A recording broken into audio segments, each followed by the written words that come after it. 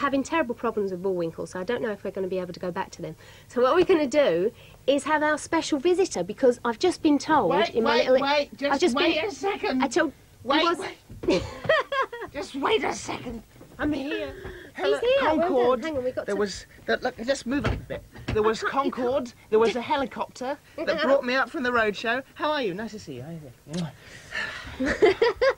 Oh, I've never moved so fast in my whole life. You can't get him in. Can we have somebody in here to do the camera, please? That's all right. We can see. Look, I'm here.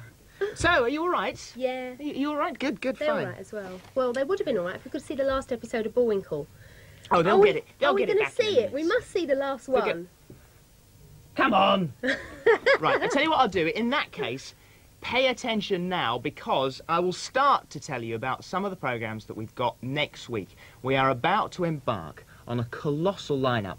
And the other day, I'll let you into a secret, there was a press conference and they made a tape of all the programmes for this press conference. And I sat down and watched it and thought, that has got to be one of the best lineups for children's telly I've seen in a long time. Now, you know that on Monday, we start with Mysterious Cities of Gold. And you go back to the afternoons, don't you? Yeah, we're back in the afternoons. It's 4:15 for the first week and 5 to 4 then right the way through till Christmas.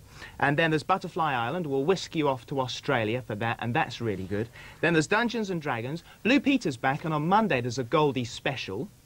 And then there's Beat the Teacher, you remember, with Paul Jones. And also Sebastian and the Incredible Drawing Dog, which is fabulous. With Michael Barrymore as well. Michael Barrymore, Cheggers Plays Pop, Scrag Tag and Pie in the Sky. And I'll tell you all about the movies which are coming on right after Bullwinkle and Rocky, which I think they've managed to fix. I've been waiting for 2 weeks to find out the end. I've been watching this at home. Right, okay. Here it is, it's going. We have part 8 in The Three Musketeers, our adventure from Bullwinkle and Rocky.